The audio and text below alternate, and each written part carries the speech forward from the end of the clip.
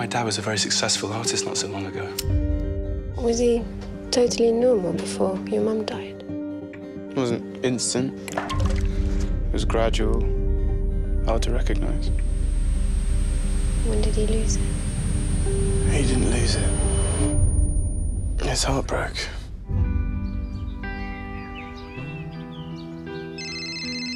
How you doing, Maxie? Yeah, all right. Where's Dad? Is he all right? I've been trying. Dad's been drinking again. I had to pick him up from the cells the other night. To I mean, I know why he drinks. I drink too of those voices in my head.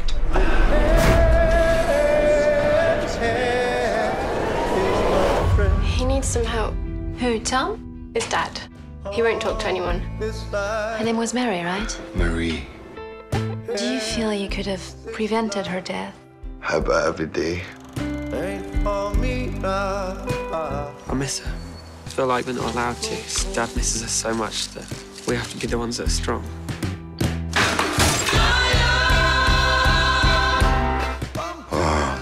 So you went out and got drunk? Got yourself in some kind of incident where you got your head kicked in? Fucking voices in my head. The only way I know how to shut them up is to get them drunk. Dad, when are you going to stop doing this to yourself? He needs medication. I can help you. Place him. Lock him up. He's my dad. Him now?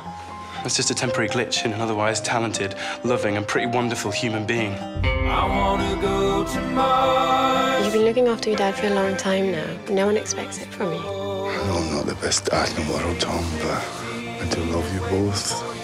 It's only any other father would want you and Maxie to be happy. You can't spend your life looking after me forever. I want to make it better. Promise you. Something amazing's happened. You started painting again. Everything all right, Dad? Yep.